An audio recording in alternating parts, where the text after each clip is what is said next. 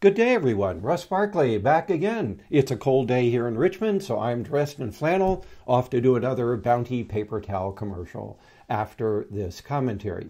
Today I want to talk about an article that showed up in the news this week, and it was posted over at scipost.org. You can see it here on your screen, and it's an article about surprising ADHD research finds greater life demands linked to reduce symptoms. It's actually a pretty good article, and I've put it over in the description for this commentary. But I'm not going to spend much time on the article itself. You can go read it. It's pretty well written.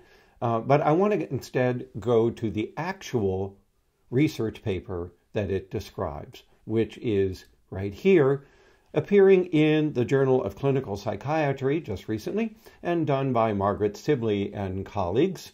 Maggie's a friend and colleague of mine. And she has followed up here over 480 children that were originally seen in the multimodal treatment study of ADHD back when they were kids. There were 4 groups back then. They were assigned to either get community-based treatment or they were assigned to get one of several treatments provided in the multimodal treatment study. So these individuals were then followed for a period of about 16 years or so into their middle 20s. So it's a study that's fairly similar to my own earlier Milwaukee longitudinal study, where we followed about 158 children with ADHD over time to about age 27. So this paper is, I think, significant for a number of reasons, not the least of which is it helps us understand some of the earlier follow-up studies like mine that found high rates of recovery from ADHD at certain ages. But as Maggie shows in this paper, that may have obscured what was a very fluctuating course of symptoms for many of the individuals. So in the paper, Maggie goes on to show these 4 graphs. So down here in the first of the graphs, that's the upper left corner, is the fluctuating pattern of symptoms, quite dramatic. And by the way, the different lines reflect different sources of information: parent reports, teacher reports, self-reports. They also break it down by the symptom dimension as well. So it's a little confusing, a little bit busy, but you can see that the upper left graph is a fluctuating course. The next graph to its right is the recovery course, with people reporting recovery usually in late adolescence into adulthood. Then we have the persistent course, which remains high throughout most, if not all, of the follow-up period. And finally, we have the partial remission course. And those are individuals who recovered to some extent, but went on to continue to have higher than normal symptoms of the disorder. So I'm going to redraw these for you over in my PowerPoint slides so we can talk a little bit about these findings. Now, as I bring up my PowerPoint right here, I also want to explain to you a very important point here, and that is that the persistence of the disorder into adulthood depends on several factors that were found in my study and a few earlier ones. First, the source of the information. My study found that by age 21, if you interviewed the children growing up with ADHD using a diagnostic interview, only about 4% reported enough symptoms to be diagnosed as ADHD in adulthood. However, if we interviewed your parents at that same follow-up period at age 21, the rate of disorder was 10 times higher. About 46% at that age met all criteria for the disorder. That's just to illustrate that it really depends on who you ask. It also shows that people growing up with ADHD, particularly during childhood, adolescence, and even early adulthood, underreport their number and severity of symptoms relative to other people who know them well, in this case, their parents.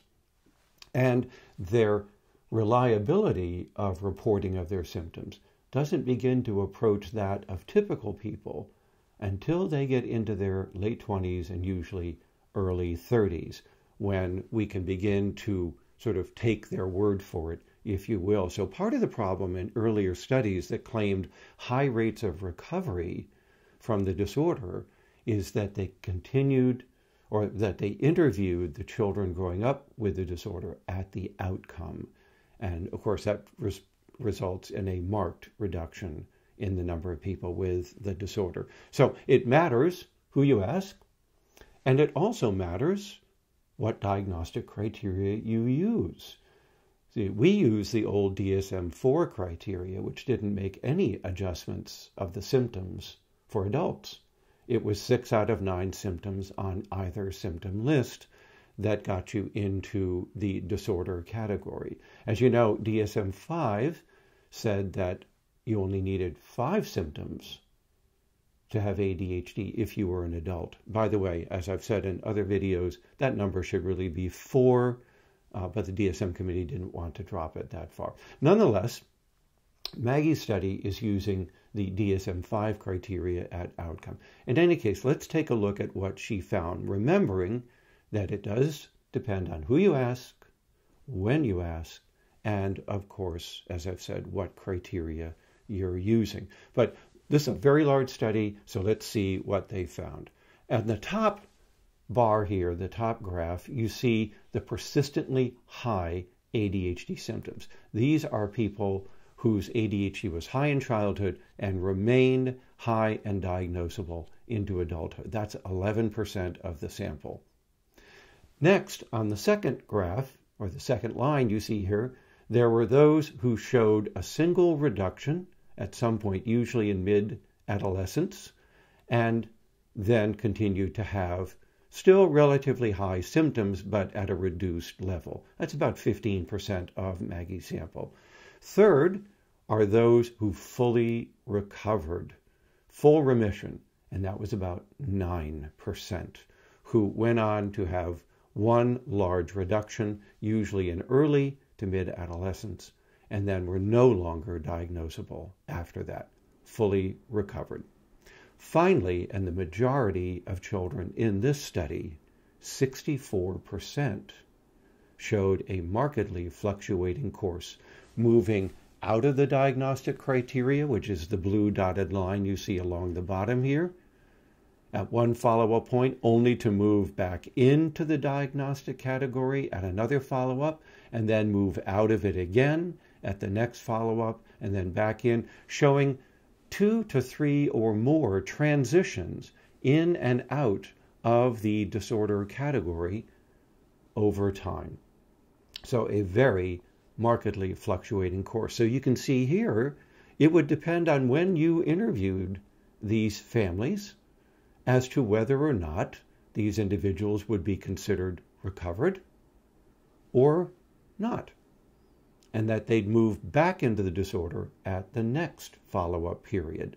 So a fluctuating course was typical of most children in this study, suggesting that they might remit for short periods of time, but they never persistently recover, moving back and forth in and out of the disorder, in and out of high levels of symptoms over time. Now, the study found that those with the fluctuating course often showed their lowest levels of symptoms at periods where there were relatively high demands being placed on them. Quite the opposite of what the authors and I would have expected. We would have expected people to be more symptomatic during high demand periods in their life and less during low demands. And in fact, they found just the opposite. Now, before you go on to leap to the conclusion that people with ADHD do better in high demand situations, perhaps they do, but really this is just a correlation, so it could also be the other way around, that when people had relatively lower levels of symptoms, they took on more demands in their life. And as their symptoms increased over time, they then went back to lower level demand activities. So you could use either explanation.